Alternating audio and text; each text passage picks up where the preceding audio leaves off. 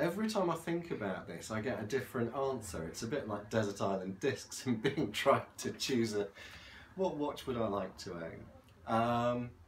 There's a very funky watch in the Patek Philippe Stern Museum in Switzerland, made by a watchmaker called Thomas Loomes in London in the 1650s, and it's a very complicated watch. It's got time and tide and the position of the zodiac in the stars and a lot of other complex features into a relatively small watch that was made by somebody who was carving the teeth out by hand almost. You know, they were there making their own saw blades, making their own tools, and yet they were capable of such complex watchmaking in the mid-17th century.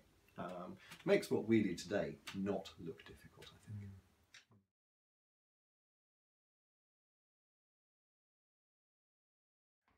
I wear one of the first Robin watches we made with the Smiths movement inside, and it just makes me smile. And it's the trivial things about it that make me smile when I look at it. Other people look at the overall design and all the rest of it. For me, one of the things that makes me smile the most is the fact that we make the gaskets for it. And we had to turn these little nylon gaskets to get the sapphire to sit correctly in the base.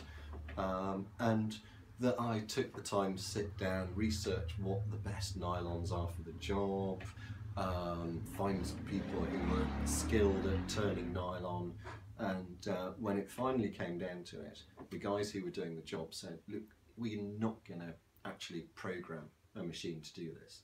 We're just going to get one of our experienced guys to do them by hand. And these are toleranced at, what is it, 0.02 millimeters or something. It's extraordinarily fine tolerance. And I said, you're really going to get somebody to just sit by a lathe and hand turn them? And he said, yeah, it'd be the quickest way. He said, we'll get a few that go in the bin. But he said, if we try and set it up to run as a CNC program, he said, it will go wrong because nylon behaves strangely.